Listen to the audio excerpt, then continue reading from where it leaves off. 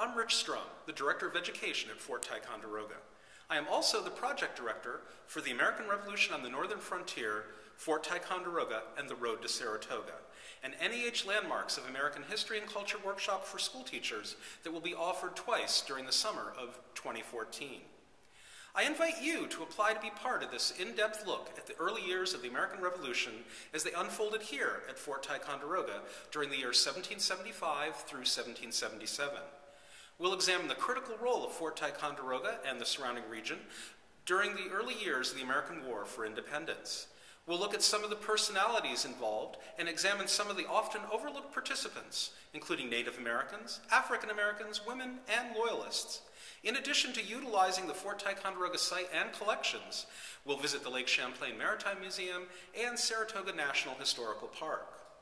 We've brought together an exciting lineup of visiting scholars from across the country, including James Kirby Martin from the University of Houston, Holly Mayer from Duquesne University, William Fowler from Northeastern University, and John Parmenter from Cornell University. I think you'll find spending a week at Fort Ticonderoga's NEH Landmarks workshop to be rewarding, both personally and professionally. But you don't have to take my word for it. Listen to these three teachers who took part in this workshop when it was last offered in 2011. Hello, my name is Wendy Lockard. I'm an 8th grade teacher at St. Jerome Catholic School in Fort Lauderdale, Florida. I teach 6th, 7th, and 8th grade language arts and 8th grade U.S. history. I am so happy and proud and appreciative that I was accepted at the NEH workshop here at Fort Ticonderoga. I learned so much. My scope of learning just expanded so wide. I have so much to bring back to my class to enhance my lessons.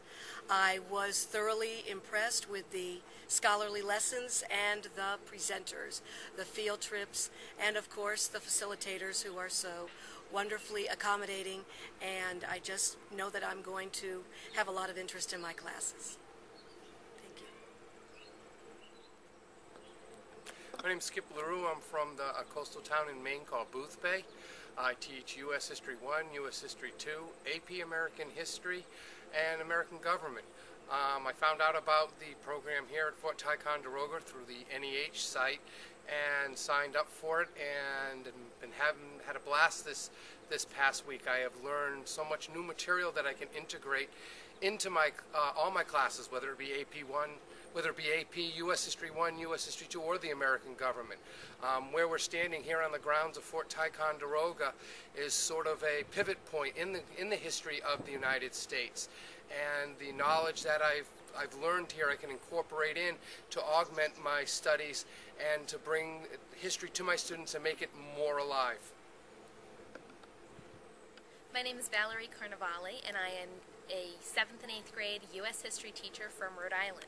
I think weeks like this are important, first of all, for the collaboration with other teachers. It's really great to find out what is happening regarding history in other parts of the country. It's also really important to have experiences like this to be able to assist my own comprehension of historic events so that we're able to bring the story more alive for our students. It's really great to get primary sources to be able to use in the classroom and to have these discussions about how to use these sources and really the overall experience to be able to bring into the classroom for our students. The application window for 2014 NEH Landmarks workshops is now open. Applications are due by March 4th, 2014. Please consider joining us for this extraordinary opportunity to delve into the first 3 years of the American Revolution at Fort Ticonderoga, America's Fort.